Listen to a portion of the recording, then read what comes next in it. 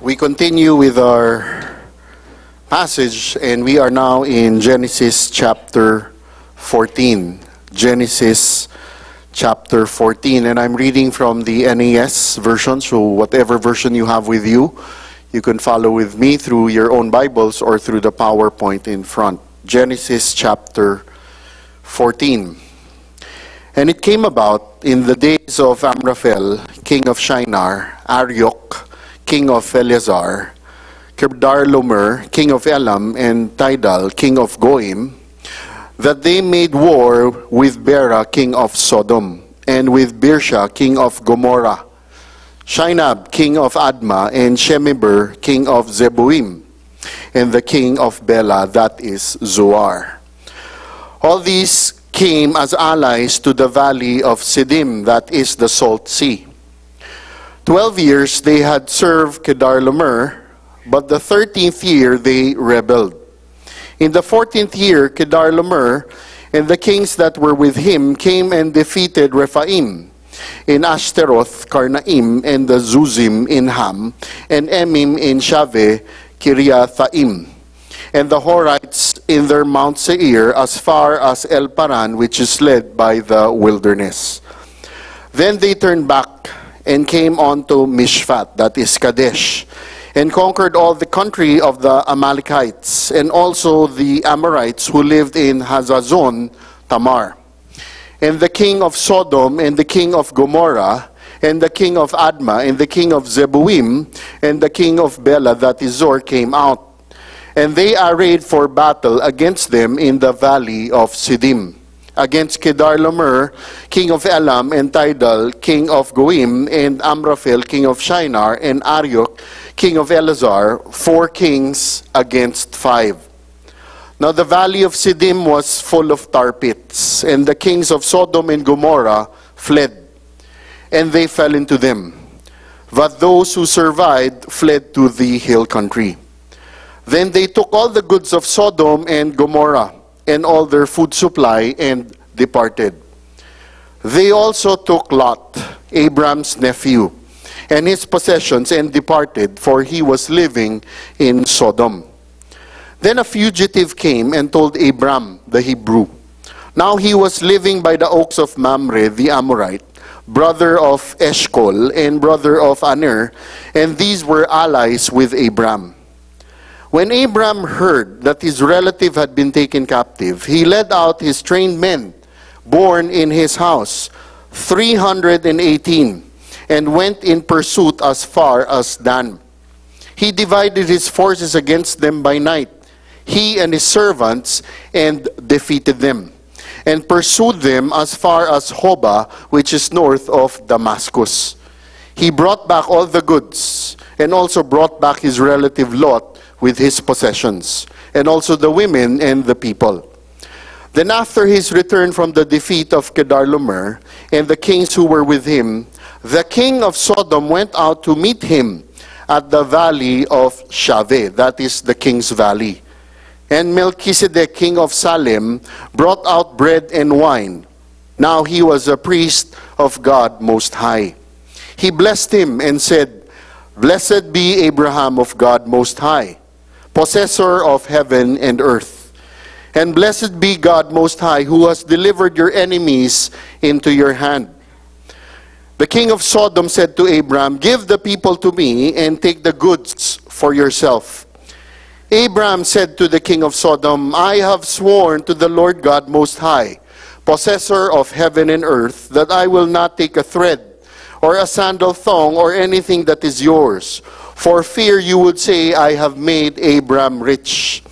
I will take nothing except what the young men have eaten, and the share of the men who went with me, Aner, Eshcol, and Mamre, let them take their share." Please be seated.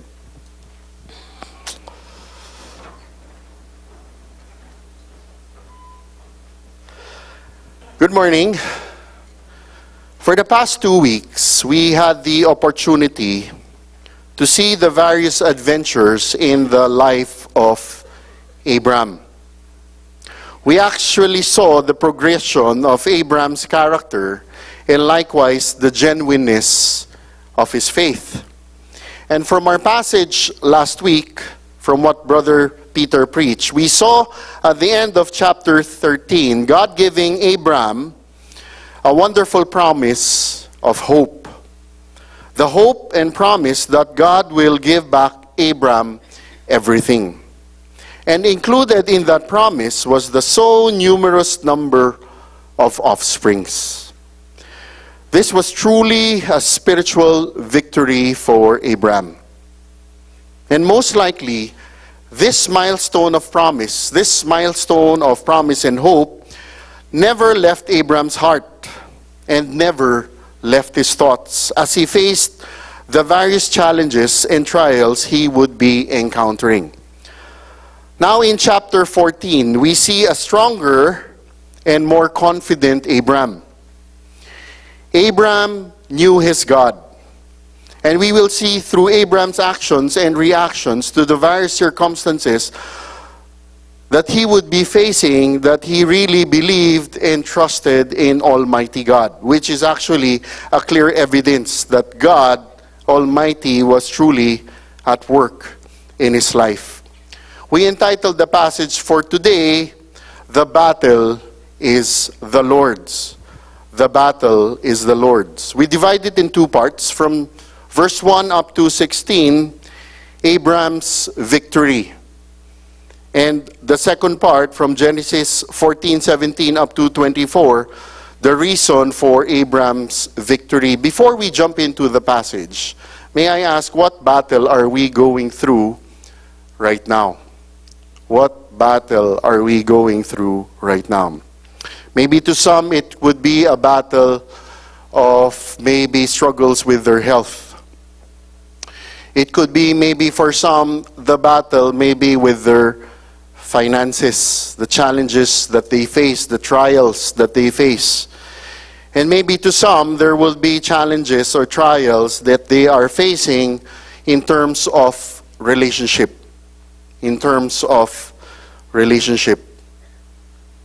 And you know what? The very passage that we are covering this morning would really address those challenges, those trials. I thought when I was studying this, wow, what shall I see besides the part from where Abraham met Melchizedek? What shall I learn? And truly, by God's grace, I was so amazed with what God revealed through this passage. Let's jump into the first division, Abraham's victory. Brethren, when we go through the first couple of verses in chapter 14, the first part seems to be a little bit overwhelming.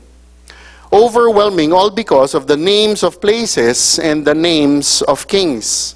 And really, I thank and praise God for those Bible scholars who did their diligent research on this. Look at verse 1.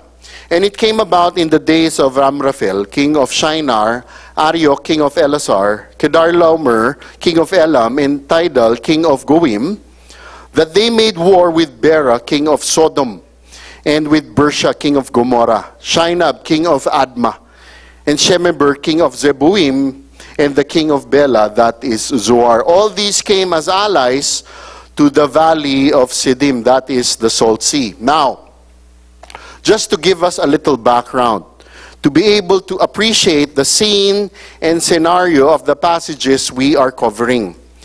The setting of this whole scene was during the time when Abraham was living in a country that had been oppressed for 30 years by a great Eastern Confederacy.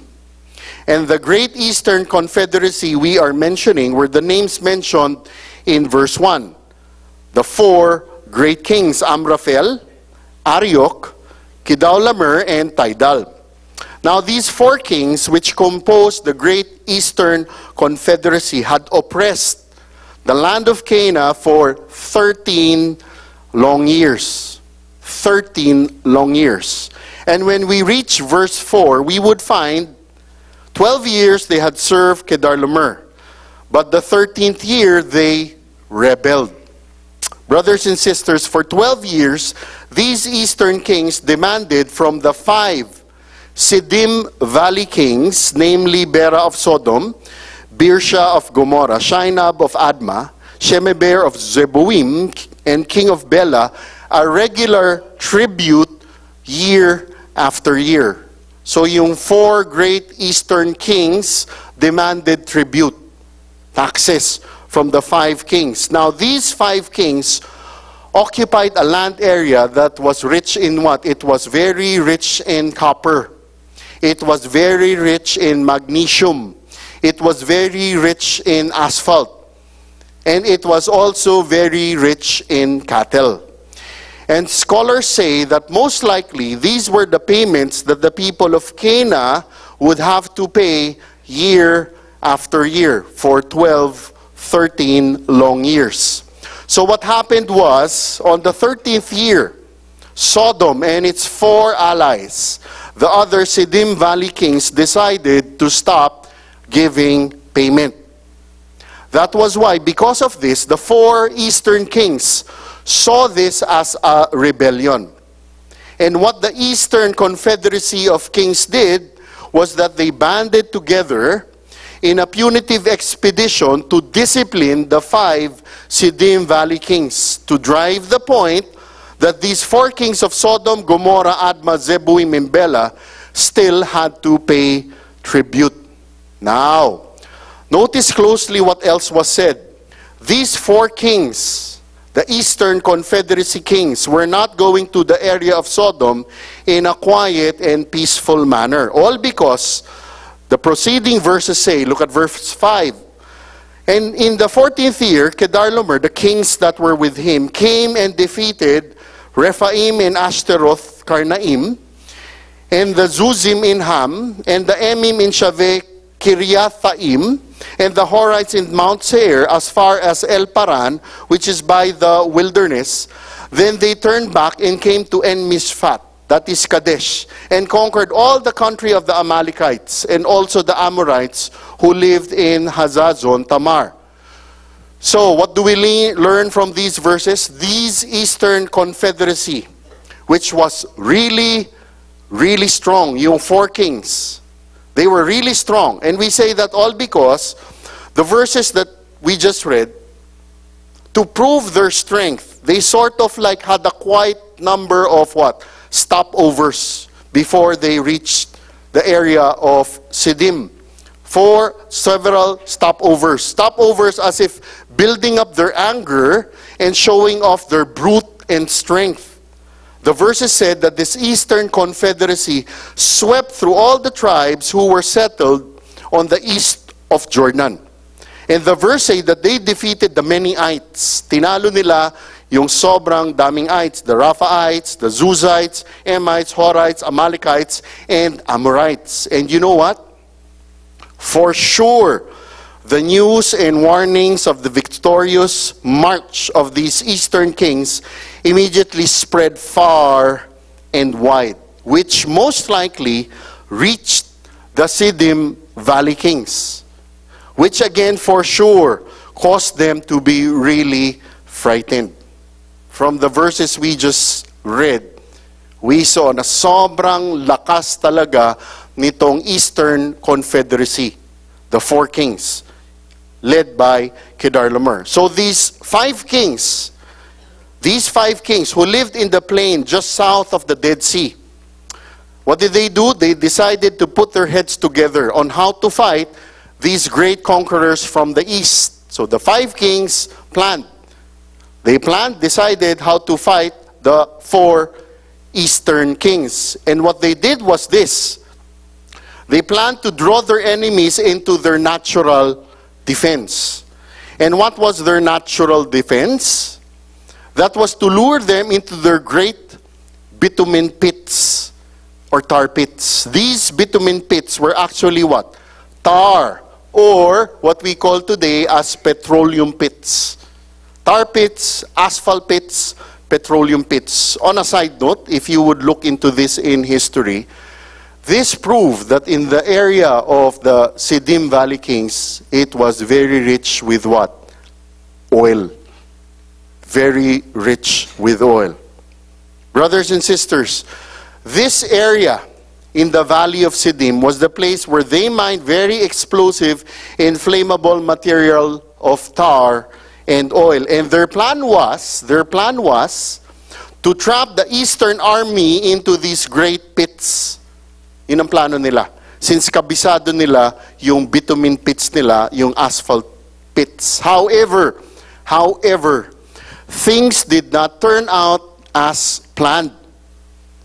The verses proceed by saying, look at verse 8.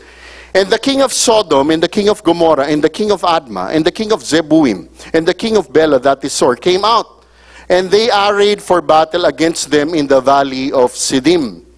Against Kedorlaomer, king of Elam, and Tidal, king of Goim, and Amraphel, king of Shinar, and Arioch, king of Elazar. 4 kings against 5. Now the valley of Siddim was full of tar pits, and the kings of Sodom and Gomorrah fled, and they fell into them. But those who survived fled to the hill country. From verse 10, we see that things started to get out of control. The tides turned. Instead of their plan working against their enemy, it worked against them. All because verse 10 says that when the kings of Sodom and Gomorrah fled, the holes they prepared for the enemy were the very holes that some of their men fell into. Ano nangyari? Pumalpak yung plano nung 5 Siddim Valley kings. So the verse proceeds by saying in verse 11, then they took all the goods of Sodom and Gomorrah and all their food supply and departed. Now we learn from the verse that this great army that was never defeated, at this point seized all the goods of Sodom and Gomorrah and all their food, then they went away. Now some of us now might ask, what was Abraham's interest in all the commotion that was going on in this conflict among nations? What was Abraham's interest? And what's the connection between this battle of nations to Abraham? Why all the details? Why did God, through the Holy Spirit, allow all the details be written? We will better understand that as we go through the verses. Look at verse 12. They also took Lot, Abraham's nephew, and his possessions, and departed, for he was living in Sodom. Brethren, here is the part where the person of Abraham enters. In verse 12, it says that these 4 kings not only carried their goods from Sodom and Gomorrah, but the verse also says that they also carried off Abraham's nephew Lot, along with everything Lot owned. And why did this happen? We remember from last week that this was the place that Lot chose. Lot was living in that area of Sodom. I don't know if you remember what Brother Peter preached last week. Such a beautiful message. Hindi kita binobolo, Brother Peter. Really, it was so nice, no? And as he was preaching that, I already somehow know what will happen in chapter 14. We immediately see the consequence from the choice of Lot. We immediately see the consequence. So as this happened, the verse proceeds by saying, look at verse 13. Then a fugitive came and told Abraham the Hebrew.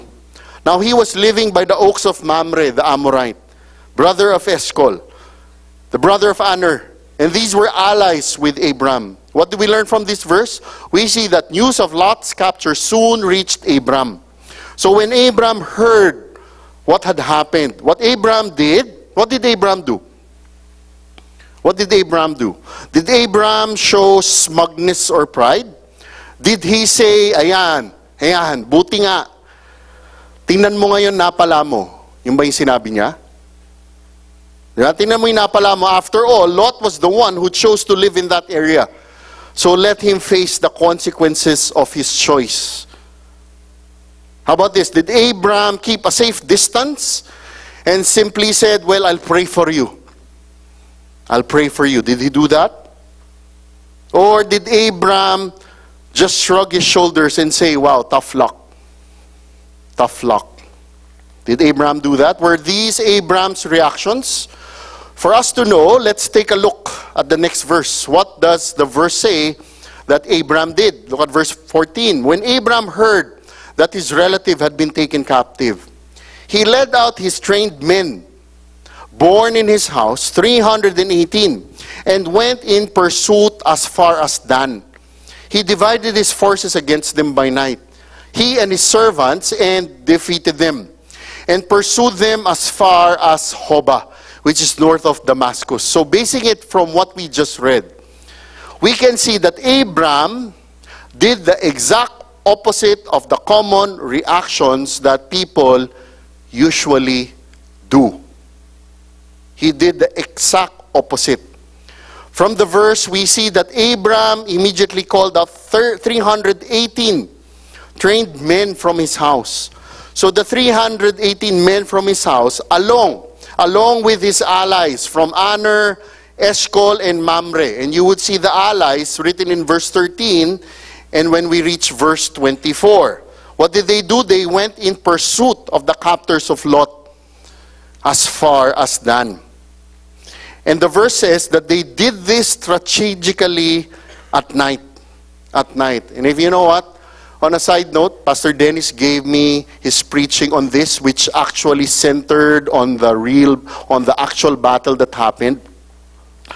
The Bible does not say that Abram had any military background. No, we don't know.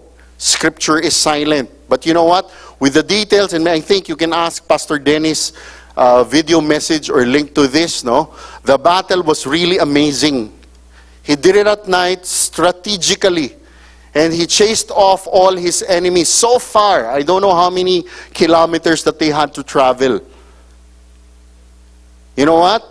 The Bible does not say Abraham had any military background. And yet, we can safely say that his leadership, courage, and tactical planning was really, really quite impressive. And why do we say this was so? Why was it impressive? Look at verse 15 and 16. He divided his forces against them by night, he and his servants, and defeated them, and pursued them as far as Hobah, which is north of Damascus. What happened? He brought back all the goods, and also brought back his relative Lot with his possessions, and also the women and the people. Truly, Abraham's great power and might to face a powerful conqueror was really, really amazing. Amazing. No wonder that we were given the details in the first verses about what? The 4 kings. They were really strong. They were strong. Wala nga makatalo sa kanila within the heights. The 5 Siding Valley kings cannot even defeat them. And yet, we see the character of Abram defeating them. 318 trained men from his household and also from his allies. Now, we don't really know the exact number, but really, what happened here is so amazing. Now, we might ask, how do you think was Abram able to do this? How?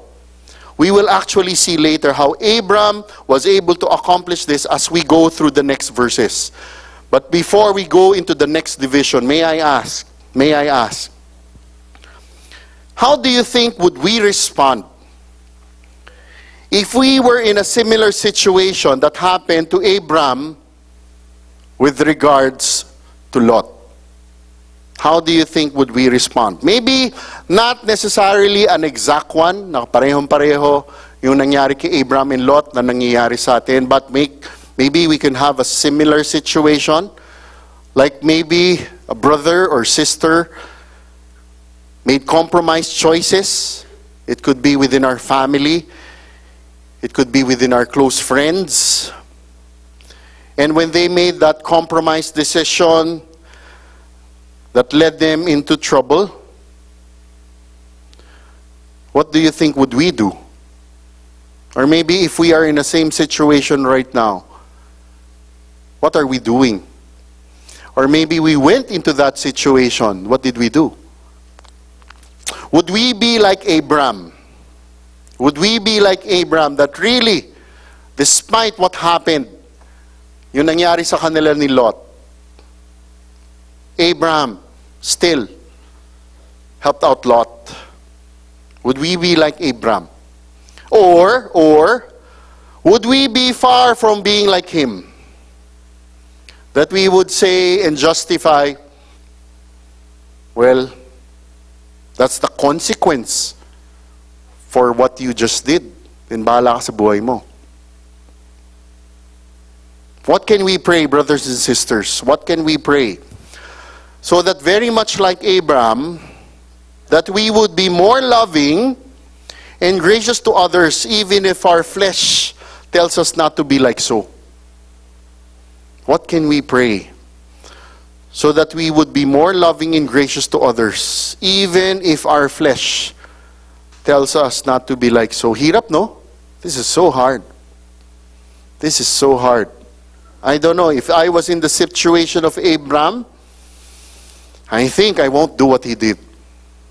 After hearing about the 4 Eastern kings, no. But Abraham did not do that. He even risked his life for his relative Lot. Let's now go to the second division, and really, such an amazing division. So kanina, Abraham's victory.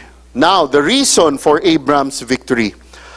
Then after his return from the defeat of Kedorlaomer and the kings who were with him, the king of Sodom went out to meet him at the valley of Shaveh. That is the king's valley. And Melchizedek, king of Salem, brought out bread and wine. Now he was a priest of God Most High. Brothers and sisters, after Abraham's victory against the powerful Eastern Confederacy, the Shinar kings, after having been successful in recovering Lot in various possessions, we now see from the verses we just read that 2 kings come out to meet Abraham. And who were these 2 kings? The verse tells us that these 2 kings were the king of Sodom and the king of Salem, named Melchizedek.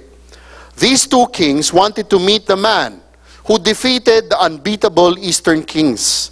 And you know what? Melchizedek, the king of Salem, was a very mysterious figure. Very mysterious. Some say that Melchizedek was actually the pre-incarnate Christ. Some say. And they would give supporting verses to that.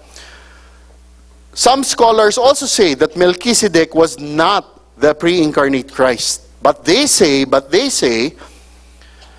Melchizedek was what? A type of the Lord Jesus Christ. A type. T-Y-P-E.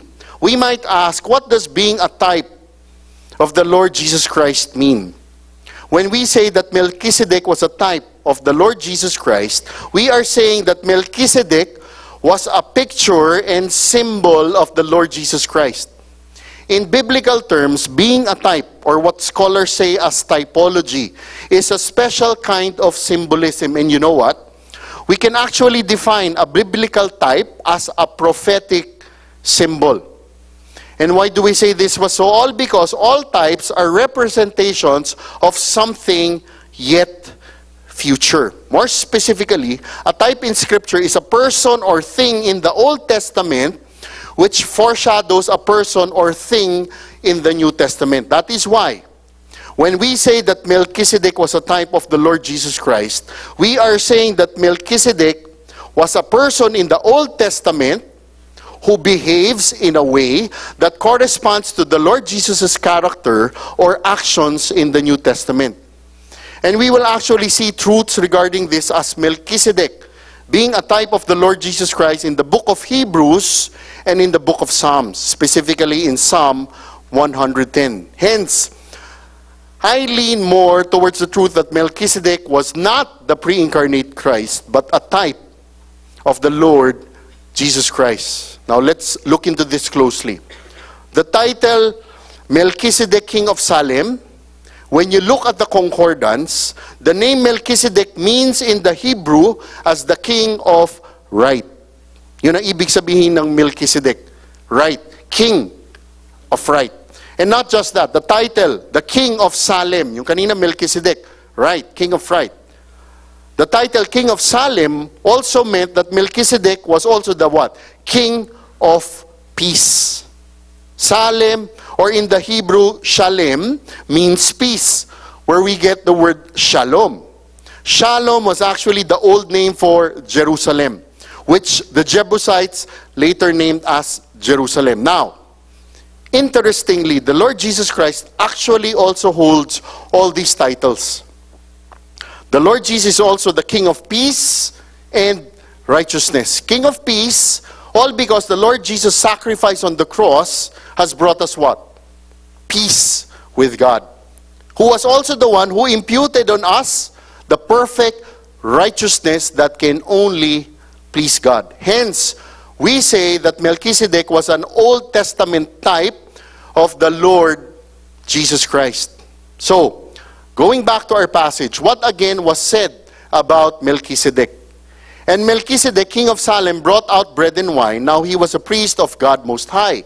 He blessed him and said, "Blessed be Abraham of God Most High, possessor of heaven and earth.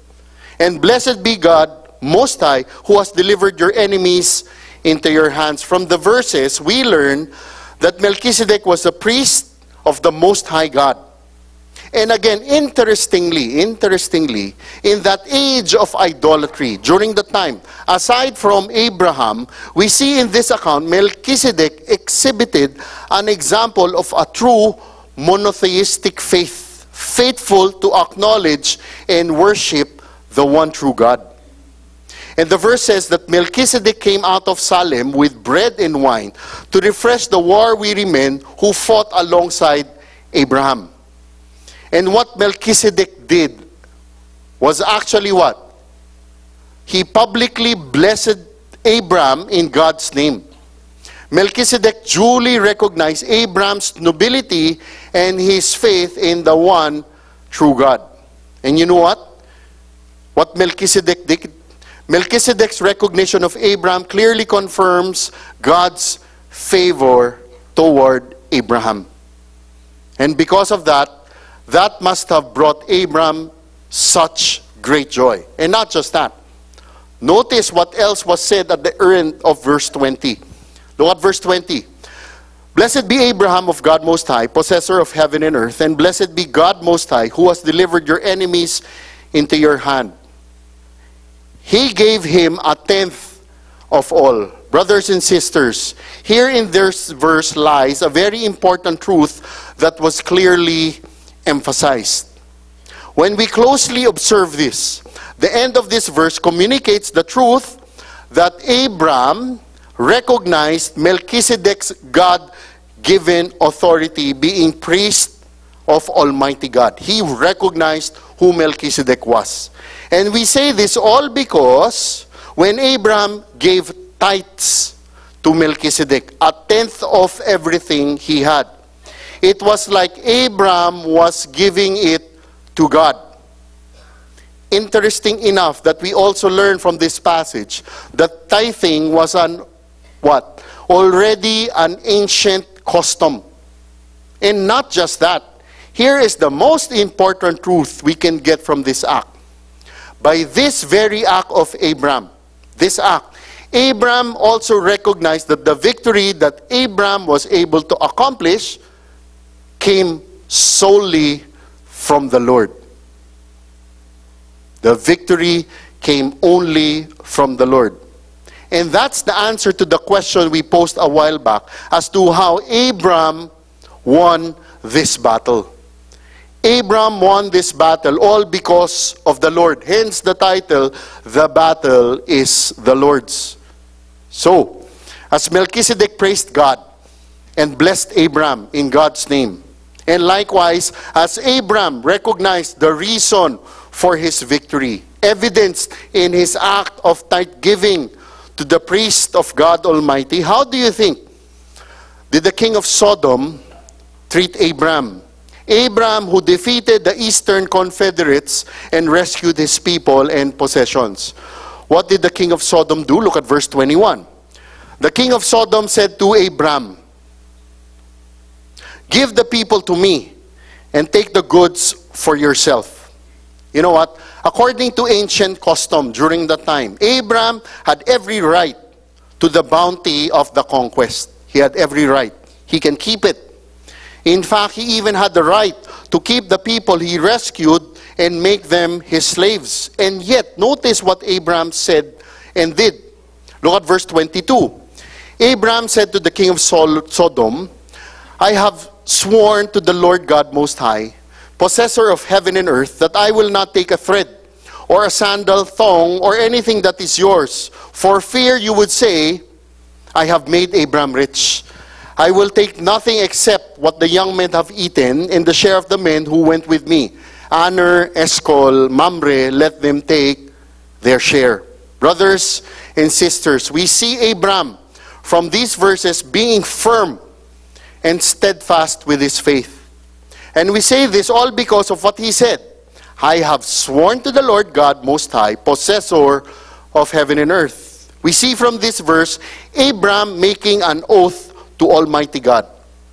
Almighty God who owns everything, all of heaven and earth. And what was his oath? That Abraham will not take a thread or a sandal thong or anything that is yours. He will not take anything. And for what reason did Abraham make this oath? For fear you would say, I have made Abraham rich. You know what? If we really think about it, the king of Sodom gave Abraham a very tempting offer. Very tempting. And yet by God's grace, Abraham's heart was not set on earthly rewards.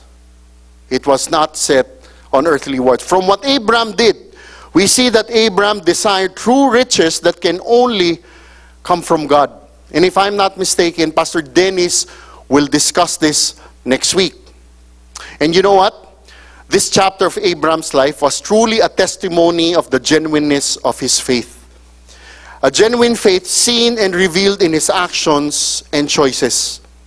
From this chapter, we saw Abraham giving God all the glory when he refused the offer of the king of Sodom. Abraham clearly recognized that it was God who was working alongside him and through him. And you know what? As I was studying these verses, as I was studying this, I was really wondering as to why this mysterious character of Melchizedek suddenly appeared in this particular account. And not just Melchizedek. I also believe that it was also not by chance, luck, or coincidence that the king of Sodom likewise suddenly entered the scene. And I was really wondering, I was really contemplating why. Diba? Why?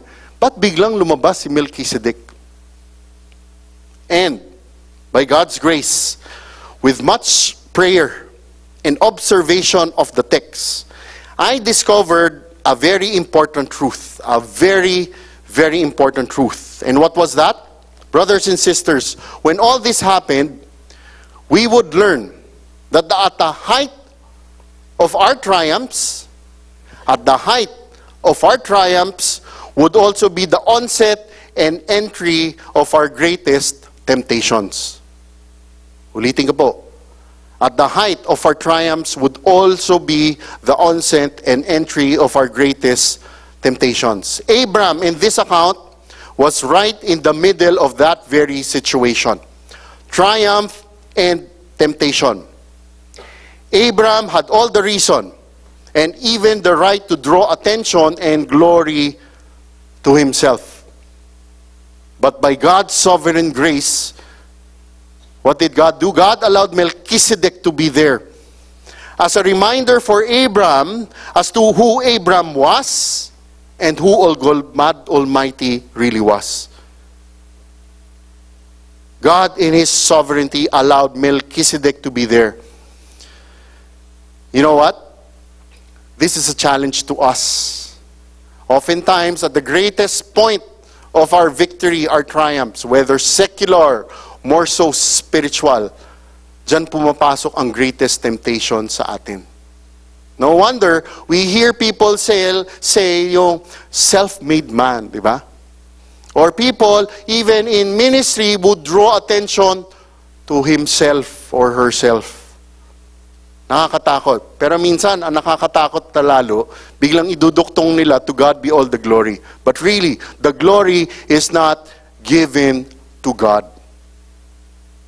This is a reminder for us. Kaya dumating talaga si Melchizedek sa point na yon, to remind Abraham who he is and who is Almighty God. No wonder, ganun talaga yung details ng battle na yon. Why? Because God allows us today to see that really the battle is all of the Lord's.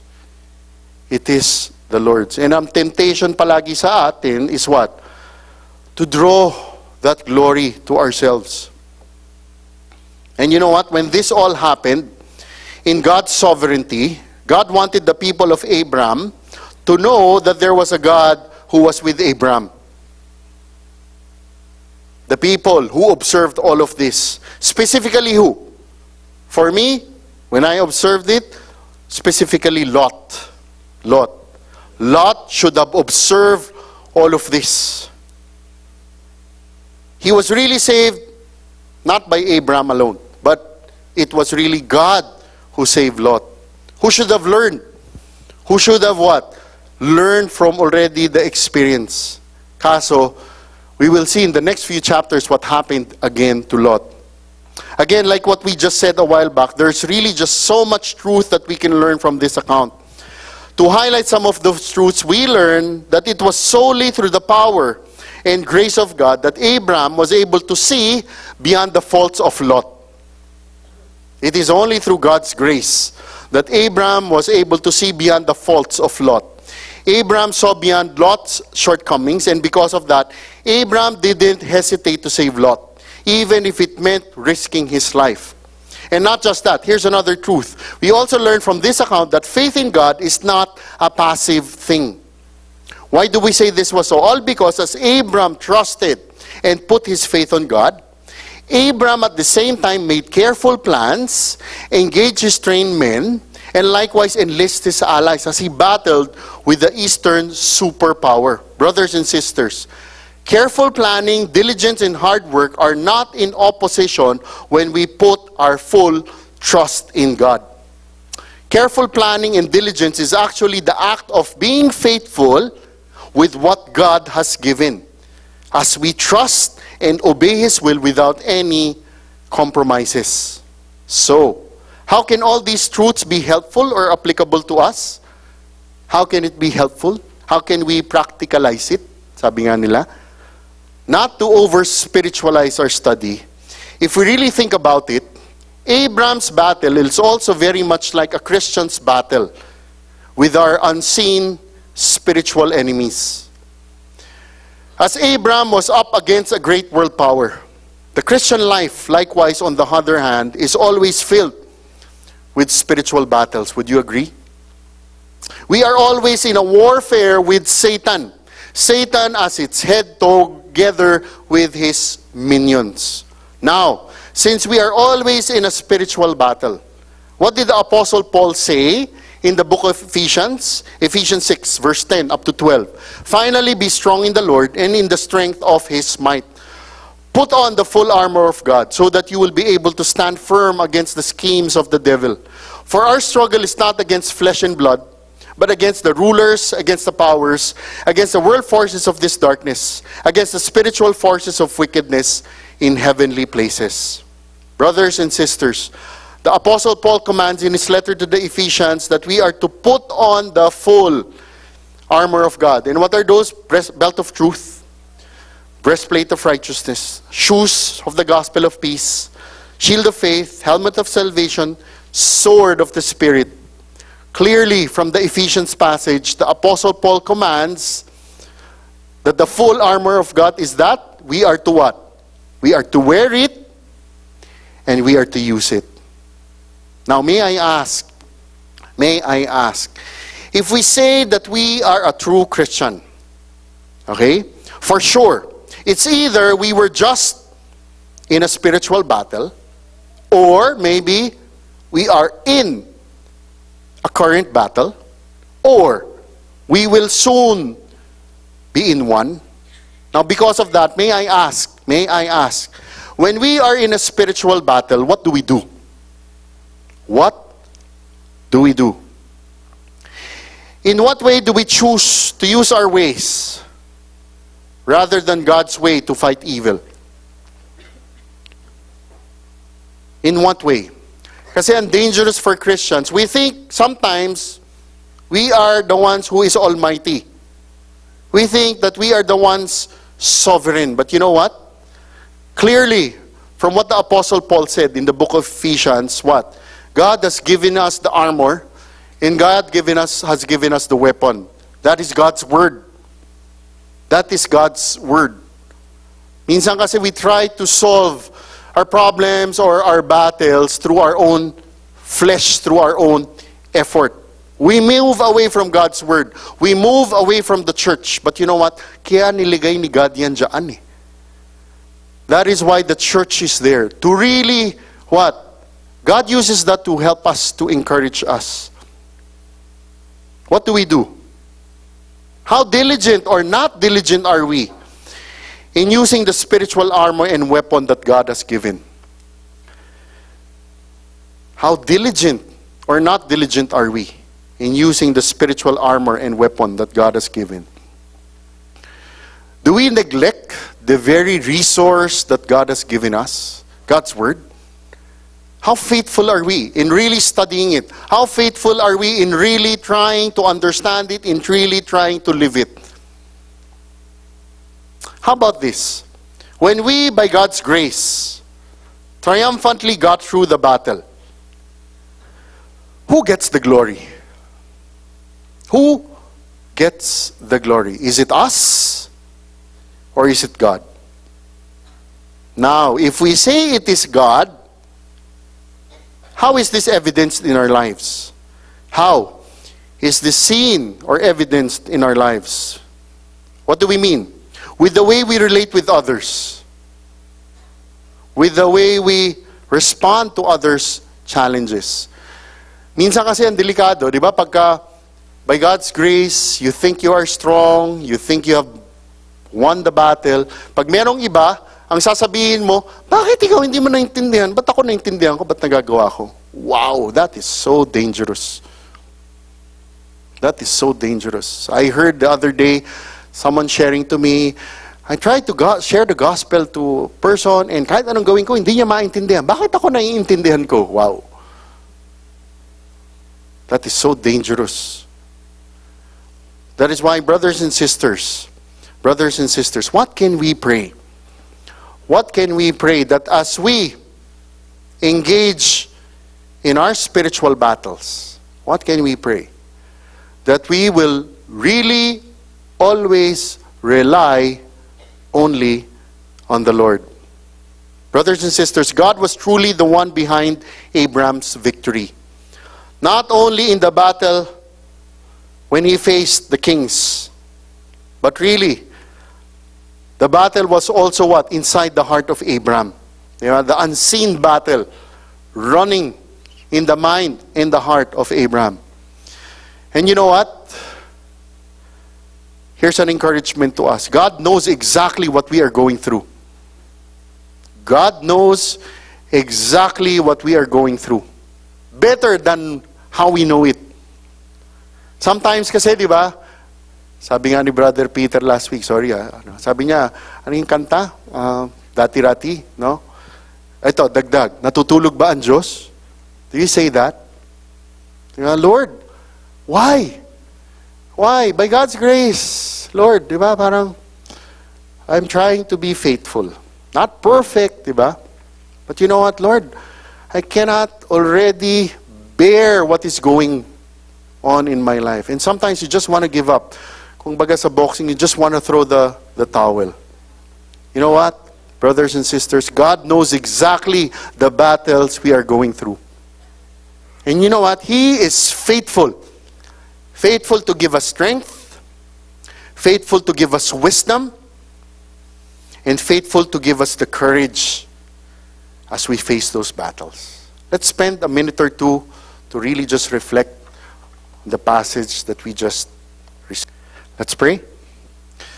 Father God, again, we just come before you. Truly, we praise you for you're so gracious. Despite us, you're so faithful to us, O Lord. Again, thank you so much for how you sustain us. Thank you so much for the truths that would only come from your word. For I am convinced that neither death nor life, nor angels, nor principalities, nor things present, nor things to come, nor powers, nor height, nor depth, nor any other created thing will be able to separate us from the love of God which is in Christ Jesus our Lord. And this we pray in Jesus' mighty name. Amen. Have a blessed Sunday.